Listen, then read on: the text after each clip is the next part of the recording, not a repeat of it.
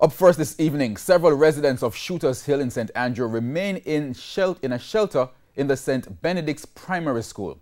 This after the weekend heavy rains caused more damage to houses in the community.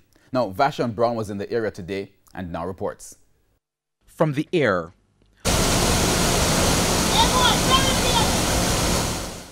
from the ground, the devastation caused by the heavy rains in Shooters Hill, St. Andrew is clear. These images from yesterday when the roads in the community were flooded. Animals sought refuge at this shop.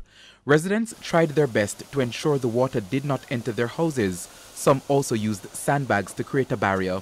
Today when we went back to the community, a section of the road was still blocked. But what's causing worries how the rains have been wreaking havoc on the houses in the area? The whole land a bust up, mash up like an earthquake run underneath the earth there. It's something I say, that's a go on. Crazy landslide. And more than about 17, 20 hours up on the hill get destroyed. Everybody on that side and mash up. Everald Gale is standing where his house was once located. He's been living in Shooters Hill for almost 20 years. From the begin, about 2 weeks ago or 3 weeks ago, everything was all right. I was in the house while during the storm and all of that. At first, big stone they come down from in the back and mash on the house, so the house never did fully go down. The weekend rain now, all it done to it now is finish up the whole completely house. And the top side of the hill, it was start from up there first. And when it start from up there first, all of those houses coming down. So my house now it bear all the pressure from up there, dirt and everything. So if I say my house collapse and everything. He left the house before it collapsed. He's now staying with friends. Well, all of my furniture them now inside of the house, TV, whatnot, bed, microwave, all of those things that also that accept. So where are they now? Where the furniture them? Well, all the furniture them now, them in the mud.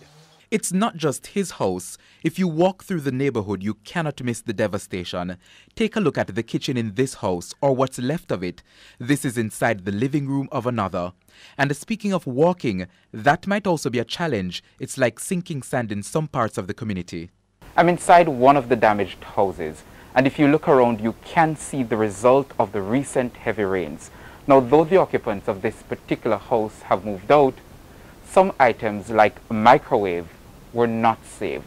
Now, some have asked why did the residents choose to live in this particular area, but the residents say they do not have anywhere else to live. When we were living here, it was okay, so we never knew something like this would happen. So it's just disaster and we just can't beat the time. Salome Millwood has been living in Shooters Hill for 11 years. She says she's never seen anything like this. Her house is in danger, and the rains this weekend made it all worse. Underneath still caving out. It just heating out underneath. So while you know it eating out underneath, then you know the house going to come down any minute. I move out most things. I have some things in there. I don't have nowhere to put no more because I just have to beg people put down some, family put down some. We are in the shelter. I'm not going to live in there and water running underneath it. I don't want to wake up and sink underneath there. Which shelter are you now? At the St. Benedict's Primary School. How long have you been at the shelter? We are there for 2 weeks now. The residents say they want help to relocate. A man and his daughter were killed in Shooters Hill recently when a landslide swept their house down a slope. The Jamaica Institution of Engineers has called for urgent action to prevent a recurrence. It suggested that safety checks be carried out on other houses in the area. Vashon Brown, TVJ News.